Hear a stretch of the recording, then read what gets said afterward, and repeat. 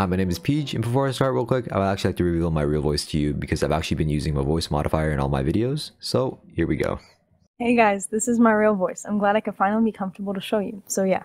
Hi, my name is PeeJ. Let me not waste your time. Today I'm going to be teaching you how to use an overlay in DaVinci Resolve. Usually when you find an overlay, you will see that there's a black background on the media like this slight leak overlay that I have here. In order to use it in our projects, what we are going to do is import it onto our timeline and place it above the clip that we want it to appear on top of. Then in the inspector tab, while we have this clip selected, we're going to go down to the composite tab, and in the composite mode setting, we are going to change the option from normal to add. And there you go, you have your working overlay. If you have any more questions or suggestions on what I should do in the future, please let me know down below in the comment section. If you'd like to join the Resolve AMV community Discord server, there will be a link in the description, as well as my own server if you would like to join. And with that, subscribe and have a good day.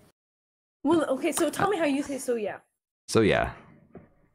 So yeah.